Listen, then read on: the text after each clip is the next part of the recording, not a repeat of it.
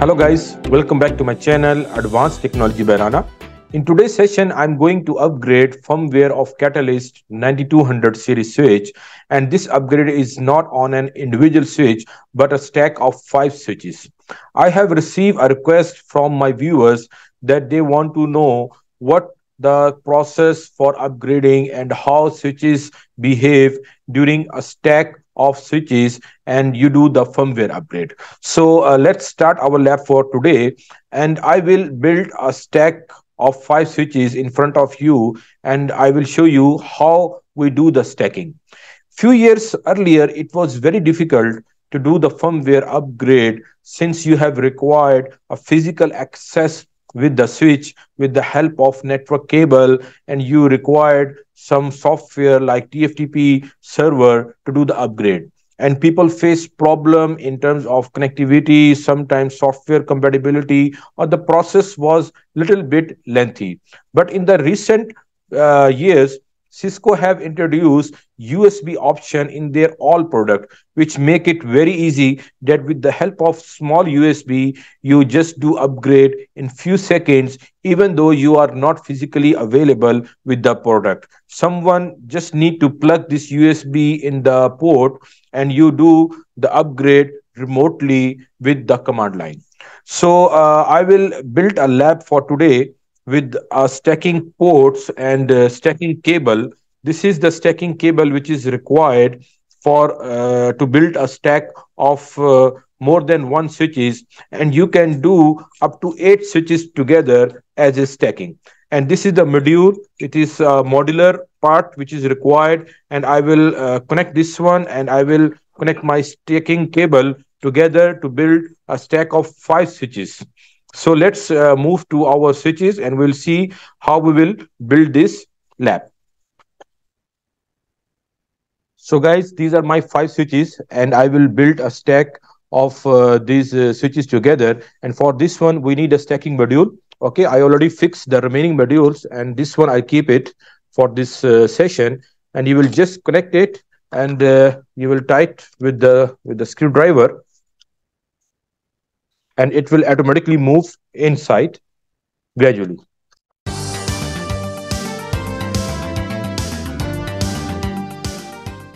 Okay, so I fixed this one.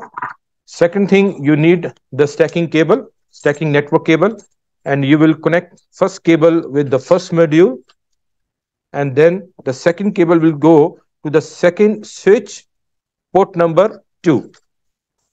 Okay, this through this process, I will build a ring of switches together.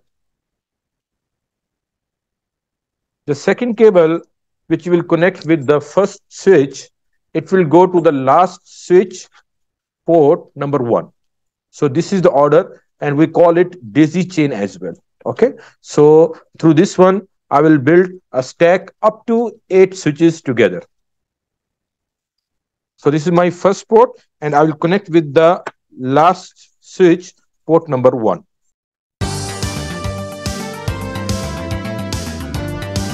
The same thing I will do with the second switch, port number 1, and the third switch, port number 2.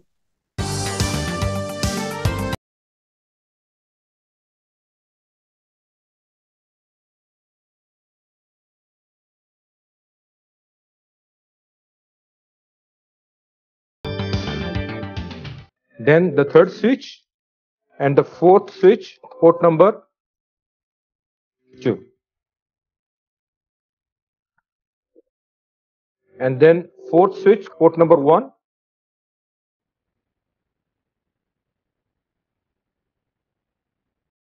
And the last switch, port number 2.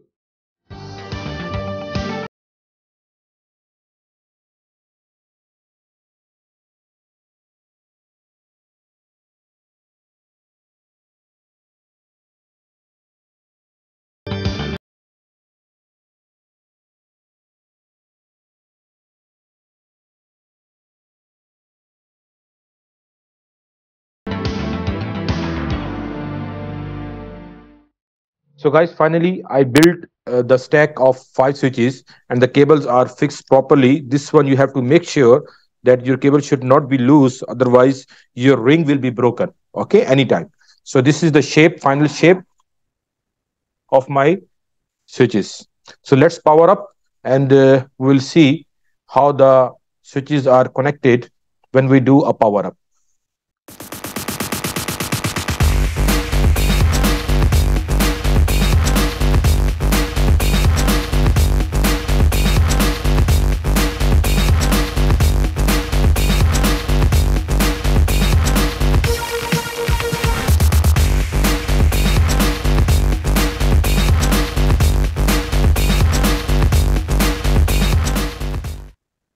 So guys, finally my switches are power up. Okay, all the cables are fixed, power cable are fixed, stack cable are fixed, and I will connect the console cable with one of my switch, and we will go to the CLI to see the upgrade process. So guys, finally my switches are power up, and now we will connect through the CLI, and we will download the iOS, and then we'll do the firmware upgrade. So I will share my screen now. The first command to check my stack status, I'll give it show stack, oh sorry, show switch, okay, and it will show me the my stack total number of switches and their role. There is one as active, one as standby, and remaining are the members one. Okay, how the selection is happen for the active, standby, and member? The switch with the highest priority or the lowest MAC address is selected as the active member. Okay, by default the priority is 1, so it will take the lowest MAC address in your stack member.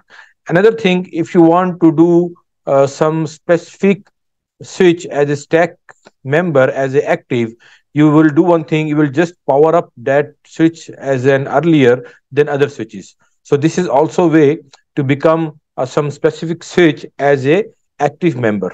Okay, or you will change the priority, and if you change the priority, the command is switch 1.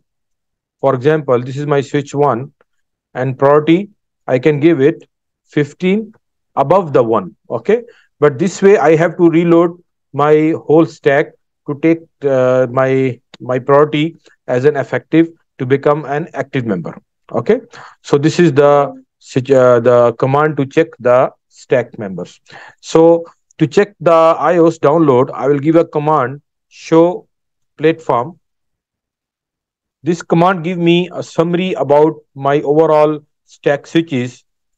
What is their model number, what number of ports are there, their serial numbers, their MAC addresses, hardware version, and the software version.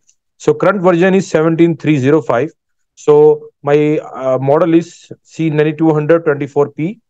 So I will log into the Cisco website with my credential. I'll go to the support. I'll go to the products and download. From here, I'll go to switches. I'll get all the models for the Cisco switches and their hardware. From here, I'll go to my Catalyst 9200. And then I'll go to the downloads. From here, I have all the models. Okay, so my model is 9224P. So this is my model. Okay, so I'll go to all release, and I found here suggested release are Bengaluru 1764 and Amsterdam 734. There is no difference in Bengaluru or Amsterdam, so I'll go with the Bengaluru. I'll click on it, and this is the iOS, which is released on 18 August. Okay, and the version is 1764. I will make it download, and then I will copy to my USB. I already copied to my USB, so I'll do one thing. I'll just go over here, and I will connect my USB with my active switch. This is my active. Okay, so I connect on the port number, the first port, which is port number 0. It is identified as USB flash 0. Okay, if I will connect on the port number 1, the next port, it will show as USB 1. Okay, so it identified at USB 1. Another thing I would like to tell you that I have 5 switches in my stack. What will happen if I will connect other than my active member? Okay, what is the USB order it will take it? I will just show you. I will connect with another switch in my stack. So take it USB flash 0 dash 3. So why the order is changed? This is noticeable. The thing is that the USB 0 slash 3 mean the port number 0 of my switch number 3. So I connect with my member port, member switch. Okay. So it gives the USB is 0, port number 0, switch number 3. So if I connect to some other switch in my member, so now I connect it on the USB port number 0, switch number 4. Okay, so this is the behavior of the switches in the stack when you will connect your USB to it. So I will go back to my active member. Okay, USB 0. I already created one file. I'll show you here. I will upload in the description that the iOS upgrade. So I put all the command here for the upgrade iOS. I will put in the description of this video and you can copy from there. So finally, my USB 0 flash 0 is there. So I will do one thing. I will give the command show USB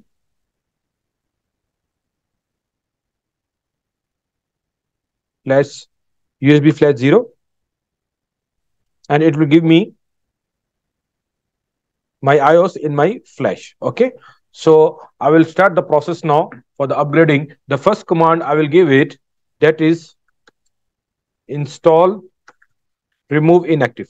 This command will analyze my flash and it will remove any unnecessary file which is not in use to make the space in my flash. Okay, if the space is there and there is no inactive file, it will give me the message. Otherwise, it will ask me to remove the unnecessary file.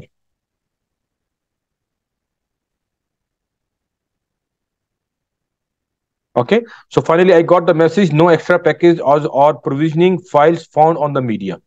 Nothing to clean. Okay, so I'll copy now USB flash 0 to my flash. Okay, what is the source file? It asks me. I will copy the name. This is my source file, and the destination file I keep it same, and it will copy the iOS.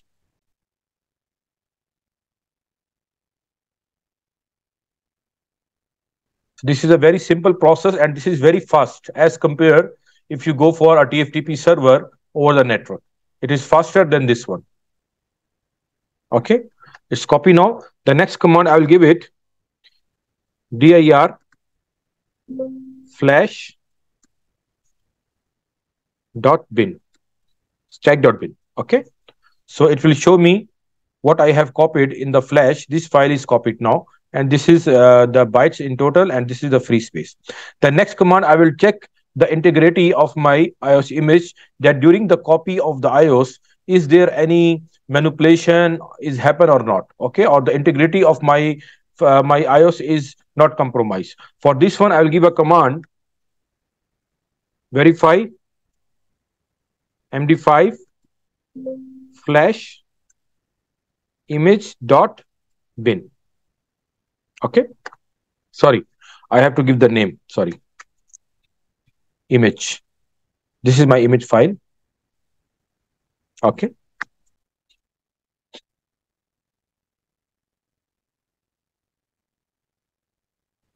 so finally my image is verified and there is no compromise. I can verify this is MD5 value of my image. I can cross check this value on the iOS, which I have downloaded here. If you check over here, I have this MD5 checksum. Okay, so this value should be matched with my output.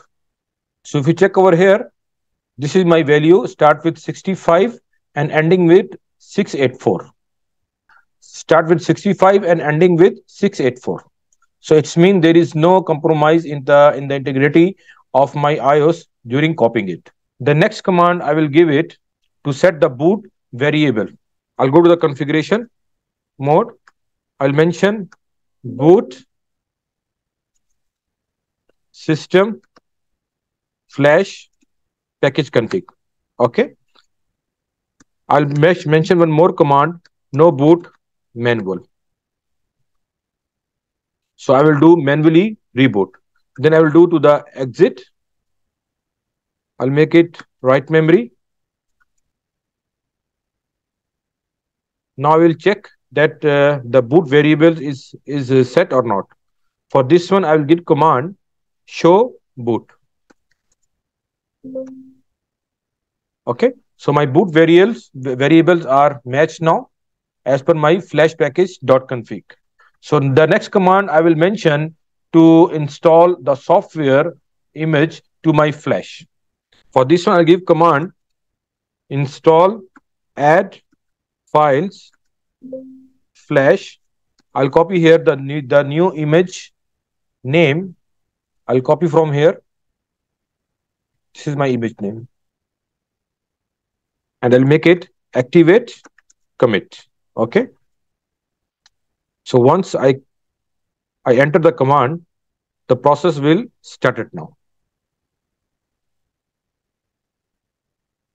So the process is started. It will take approximate 10 to 15 minutes, depend on the stack member. If you have less member, it will take less time. But if you have 8 members, it will check and install the iOS on each and every stack member.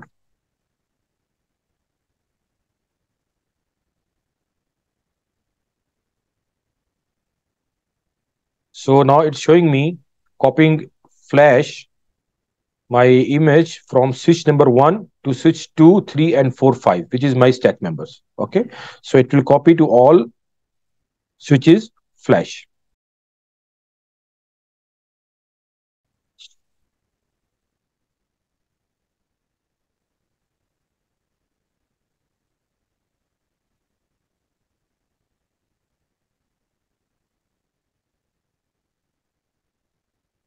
So now it is going to start activating the package. Okay. And the version 17.6.4, I believe this is, yes, 17.6.4. This is the new version package. There is no issue happen internally and the status is passed. If something wrong, it will give you message over here clearly. Okay.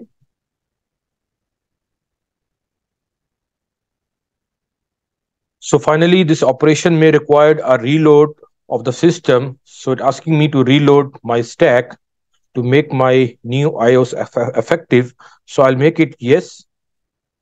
And the process finally is started.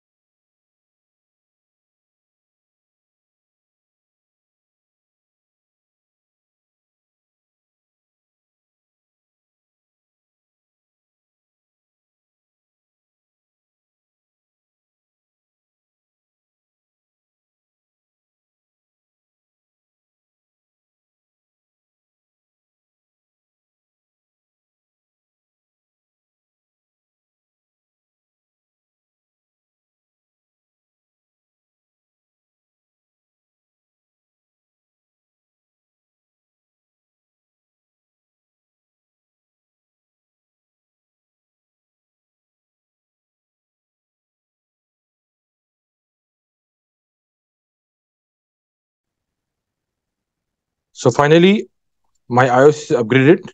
I'll give a command show platform. Okay, and the new version 17.6.4 is already installed.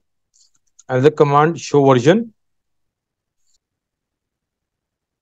Okay, so it will giving the information about iOS XE 17.6.4. So finally we have done the upgrade iOS on the stack of switches which were 5 members in one stack. Show switch, show platform. Okay guys,